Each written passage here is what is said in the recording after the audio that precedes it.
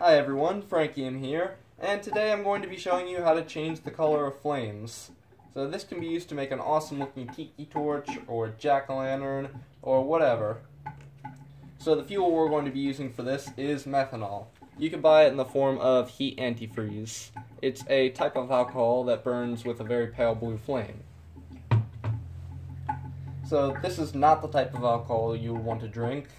A few tablespoons could be fatal, so I would recommend wearing gloves while you're handling this. So let's ignite a little bit of it before we change the color.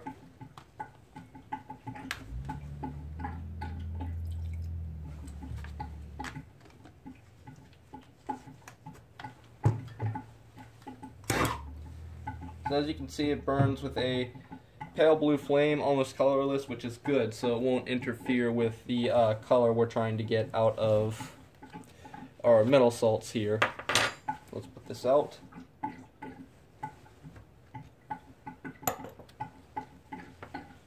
Okay, so I'm going to be showing you three of my personal favorites: Lithium Red, Potassium Purple, and Boron Green.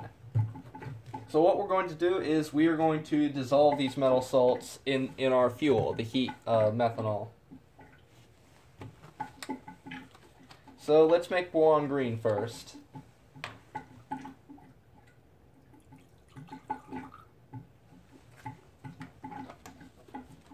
So you can buy a boron salt right at a hardware store or a garden supply store in the form of roach powder. This is boric acid roach powder.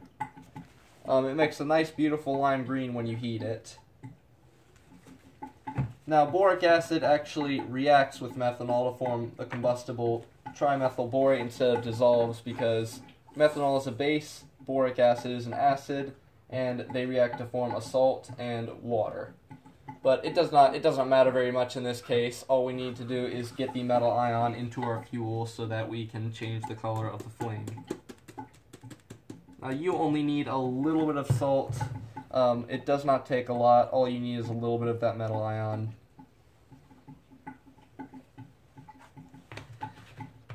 Okay, so we've got the boron green mixed here.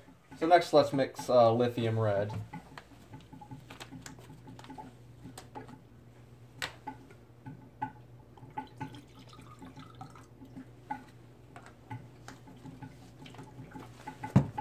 So for this, I'm going to be using lithium chloride, since it's soluble in methanol all by itself.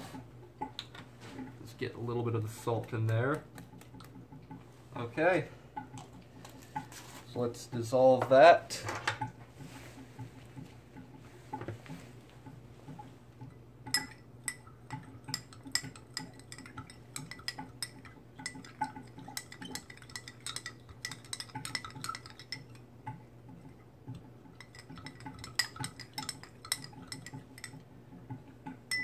Okay, so next let's make the potassium purple.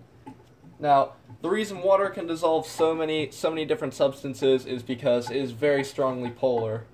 Now, methanol is not nearly as strongly polar as water is, so it has a harder time separating ions and dissolving substances. So, potassium hydroxide is not very soluble in methanol, but it is very soluble in water, so we're going to add a little bit of water.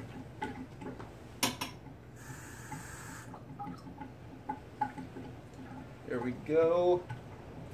Dump out a little bit of this. Okay, there. Let's add some potassium hydroxide.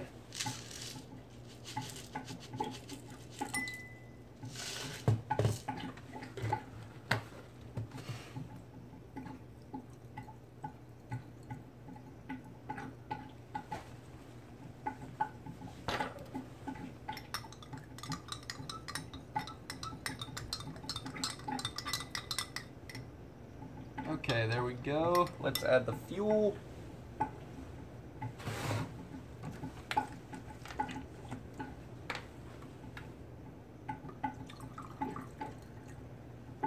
Okay. Now I'm gonna go turn the lights off so you guys can see the flames.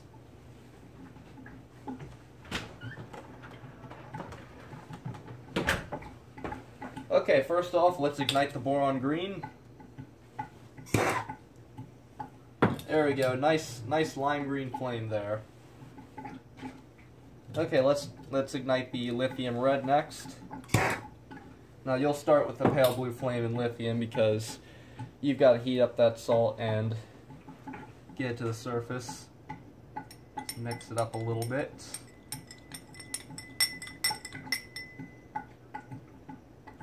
There, now I'm starting to see it. It'll take a moment for the color to change. Okay, let's ignite the potassium next. Again, we'll start with a pale blue until the salt begins to heat. The reason you got the green right away with the boric acid is because we've actually formed a combustible boron compound. There, now we're starting to see the lithium. Nice, beautiful magenta red. And let's stir the potassium a bit. There we go. Nice lilac purple.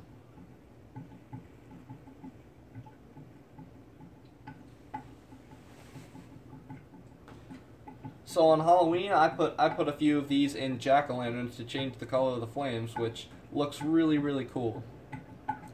Now I may try using these in tiki torches too. So anyways, hope you guys enjoyed, and I'll see you guys in the next video.